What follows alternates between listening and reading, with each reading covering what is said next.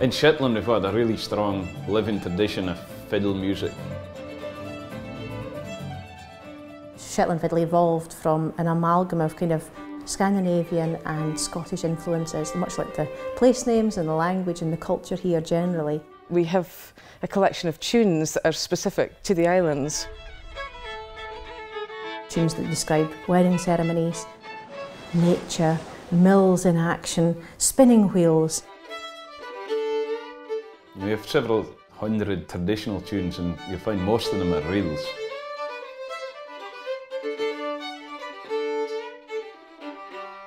And what people maybe don't know so well is the dance that goes with it, the Shetland Reel.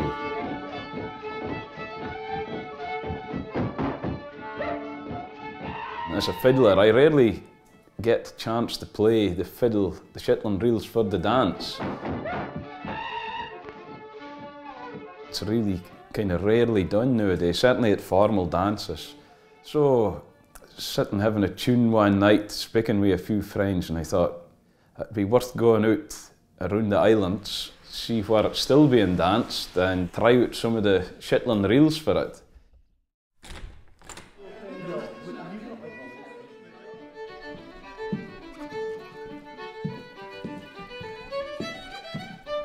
The main thing in ours, I suppose, was the backstep, but there were other steps like in mine too. I don't know if they had names at all, but they were to step it out to the side, and especially the women folk. They are pretty variation for the backstep. I suppose it was a pretty rest.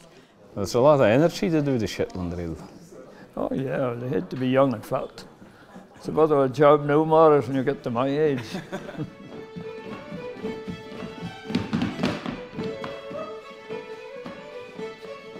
And when you dance that, they mind Shetland Reel more in the heuchs dance? Yes, but then you did the same with Haaf, when they had the chance of a wedding or anything. And would you have like several sets? I think we had 8 sets right down the Haaf. Every single one of that folk was on step. Utterly amazing. But of course, longer ago, weddings like my grandfolk with 1890 was up at the Westing, and the reception was just in the main room. So when they danced the Shetland Reel, they just say one set, 3 couples gone. And they said the way they did it, the men could tear around, of course young men, they could tear around and keep going, but the women would get tired out and then they would build up and go on and pack up another in and just carry on the same dance as long as they could. They did just for ages. And of course the fiddler, he had to keep going as long as they were dancers. He couldn't stop. No, that would be a long night, a real start. Yeah, it's just the old way. I think they was doing good though, to be able to show the step. Again, that's a good thing, to be able to hand that on. Oh yeah, it's interesting. There are different steps, of course, in different places. Waltzers do well now, they have the lovely shuffle there.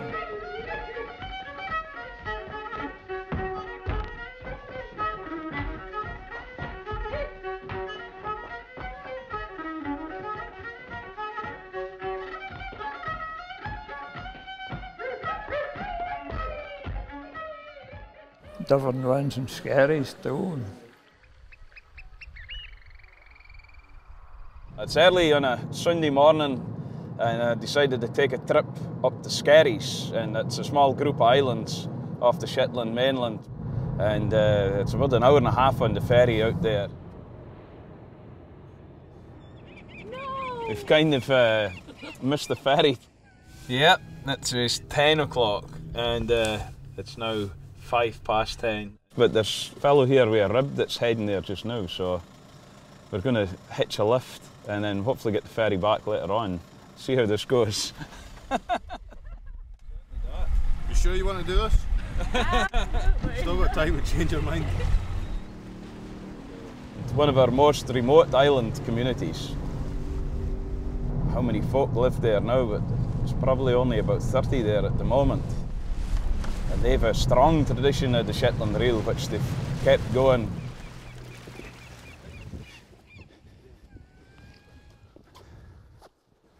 Ah, that's great, made it ashore. Thanks very much for that. That's great. And I peeped out the window and I saw the fiddle chase going by the window. So.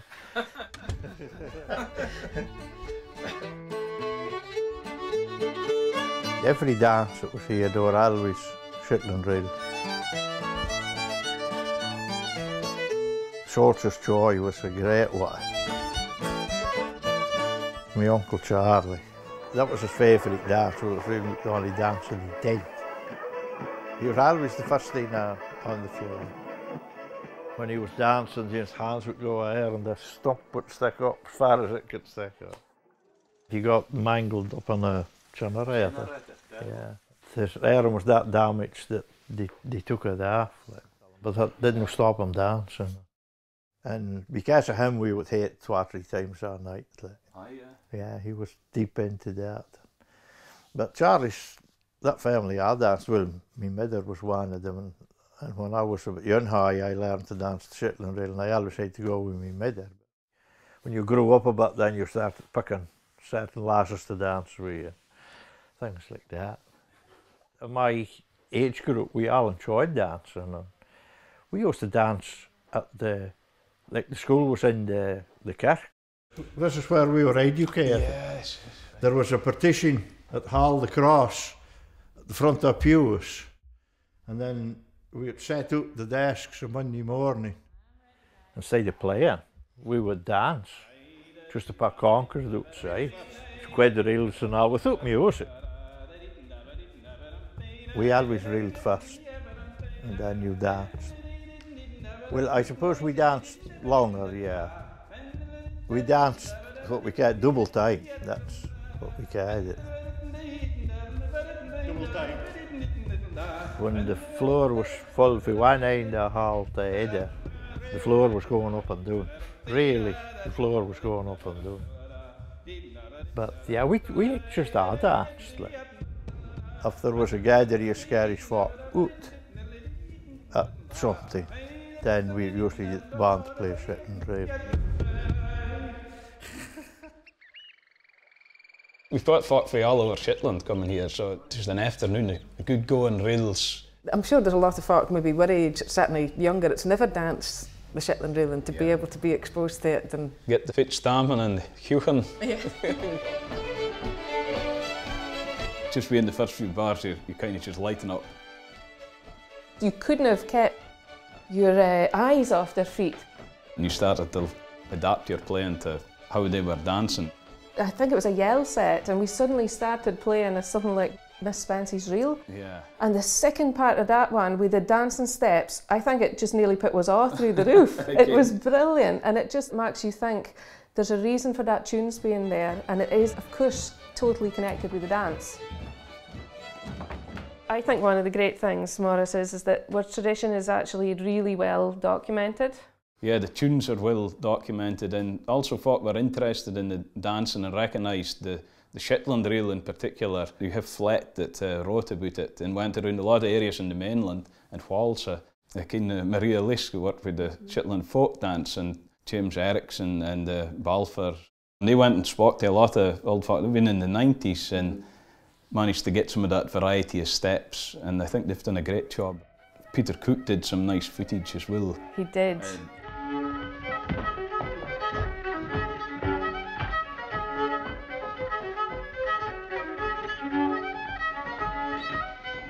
That is just gold, it really is, dancer's gold, because it's quite hard to write and describe in writing. It's like trying to write about music, it's like you kind of... Seeing and hearing it. Seeing and hearing it is what it's at.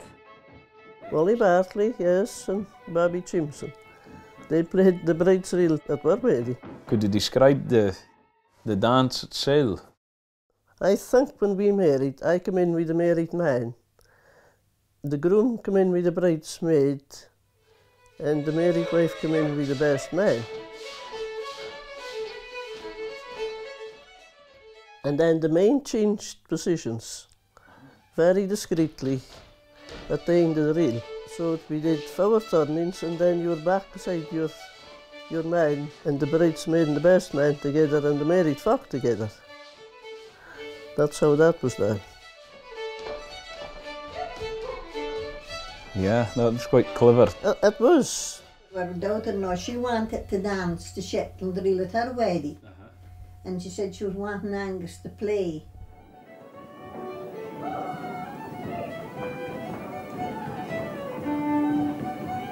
But the other old tunes is right good. The timing of the knots fitting into the steps is good. Gordon and I danced, and I danced. My grandfather and Uncle Wally, they were practicing to go south. Old fiddlers going to Kinross in 1970. Good fun of them days. Some of the old fiddlers in various areas mention about for the floor, they would start kind of singing maybe a tune that they want to hear, so that there was a bit of interaction back to the fiddlers.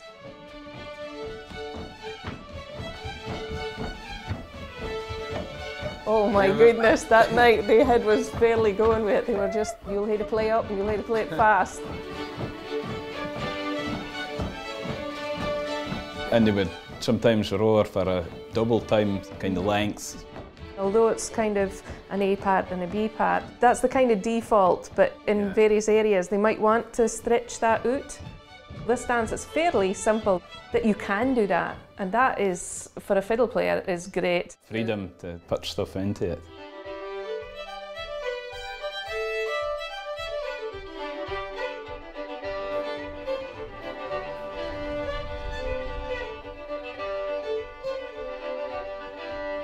I've been around a few of the communities and taken the fiddle. It's quite heartening to see the folk come out, some of them in their 80s. It obviously shows how they value the dance themselves, and it's important that it kind of continues and is passed on. By special request, a Shetland Reel. It'd be lovely just to kind of keep it all going so that all that strands are there in the tradition. The modern stuff that's keeping was heading forward, but no forgetting about that really rich tradition that it's all based on.